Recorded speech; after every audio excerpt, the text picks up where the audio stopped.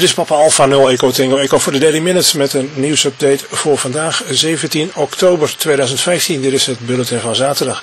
Zoals altijd zijn de uitzendingen van de Daily Minutes in het weekend in het Engels.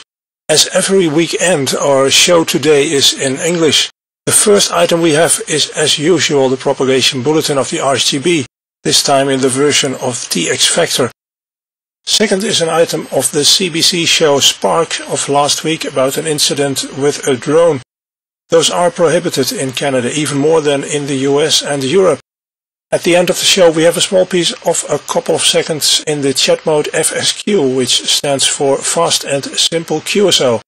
Properties are speed 4.5 and centering around 1500 Hz, as FLDigi does as a default. Of course we also have some Morse code.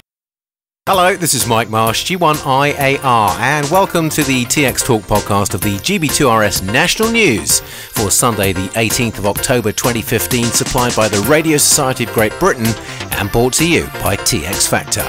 And now the radio propagation report compiled by G0 Kilo Yankee Alpha, Golf 4 Bravo Alpha Oscar and G3 Yankee Lima Alpha on Friday the 16th of October.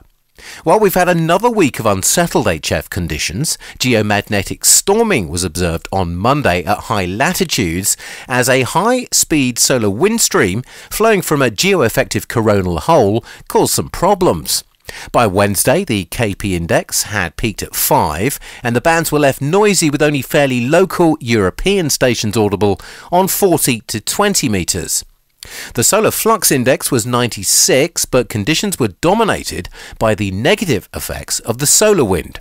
The Chiltern ionosonde showed the critical frequency to be just 5.4 MHz at noon on Wednesday, giving a predicted maximum usable frequency of only around 15.4 MHz over a 3,000 kilometre path.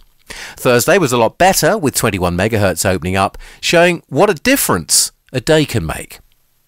The poor conditions due to coronal holes are likely to continue on and off for the coming week, and sky watchers, especially around the Arctic Circle, should be alert for more visual aurora once it's dark.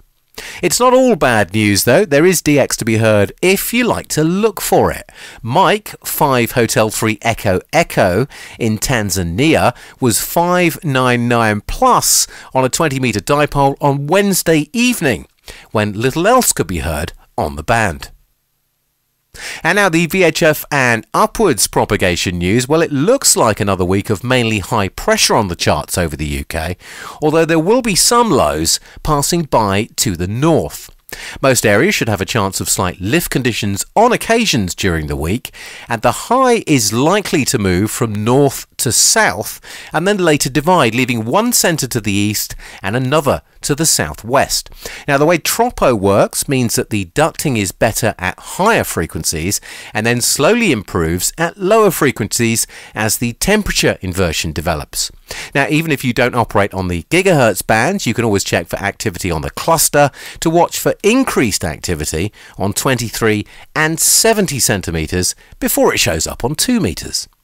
Check the SSB and the CW segments, as well as FM, and of course look out for those beacons, the telltale sign.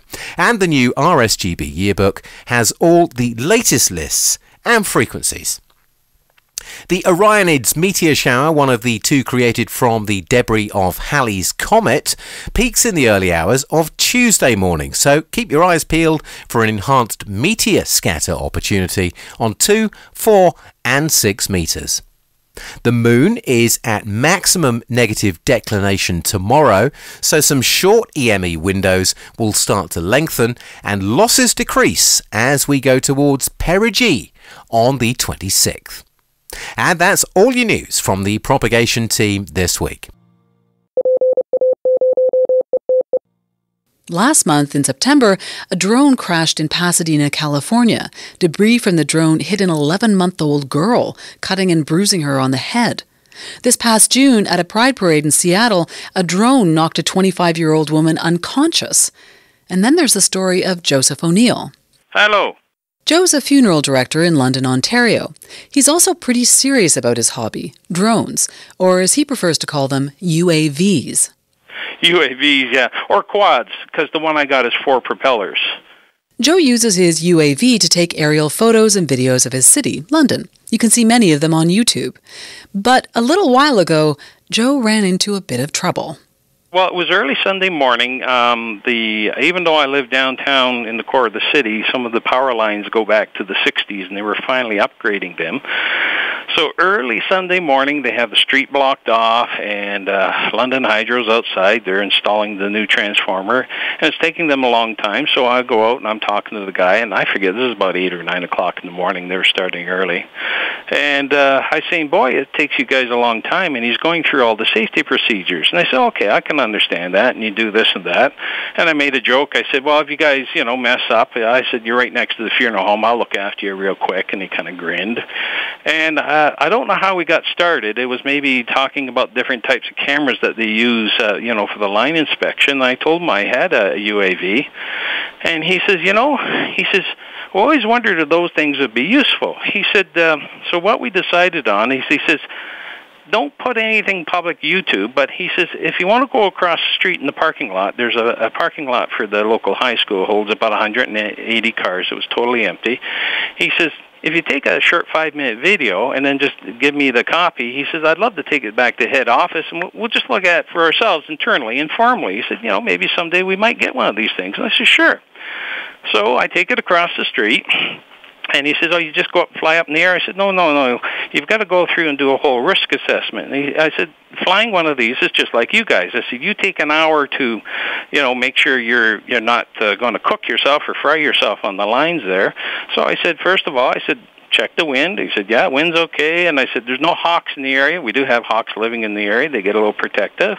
I said, no, there's no traffic on the ground. And I said, in fact, the police are blocking off traffic at one end. So I said, perfect situation. He says, yeah. So we take the thing up in the air, and it's sitting up in the air. I took it up about 75, 80 feet, and just level, and just letting it sit there. And one of the officers I know who was there, he pulls over in his van, and he says, hey, Joe, can I watch this too? I said, sure. He says, it's kind of cool. I always wanted to see one of these. He says, we've been talking about the station getting one, but, it's just talk. So we're just all standing there, and the thing is hovering in midair. I took a 2-minute video. I took a couple still pictures, and 2 minutes into the second video, all of a sudden there's a large bang in the middle of the air, and it was so loud that even the guys on the poles all jumped. Somebody thought they had cooked themselves, and I had actually had the quad when they pulled the van up. I actually had the quad at a little head of the van, about 10, 15 feet, but the force of the bang, whatever it was, the darn thing flew right down, and one vehicle in the entire parking lot, it lands right on the hood of the van, the police van, and it lands right above the motto of the London Police where it says, deeds, not words. Smashes itself to pieces right there, right on top of deeds, not words. So I'm sitting there, and I'm looking at this, and I'm going, oh, God, I'm screwed for life. Oh, this is the worst thing that could ever happen to me. So anyhow, the officer turns to me, he says, Joe, he says, grab that thing, don't go away. He says, I'm in so much trouble. And I go to the police officer, oh, you are? He says, yeah. He says, nobody at this station will ever believe a drone smashed on a police van. Can you wait here till the sergeant comes so I can prove to him that this is how the damage is actually done?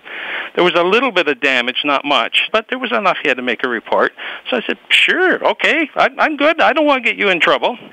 My one uncle was a crash investigator for the Air Force, and their uncle was a flight instructor for the RCAF, and they're probably both spinning in their graves at 1,000,000 miles an hour over that one.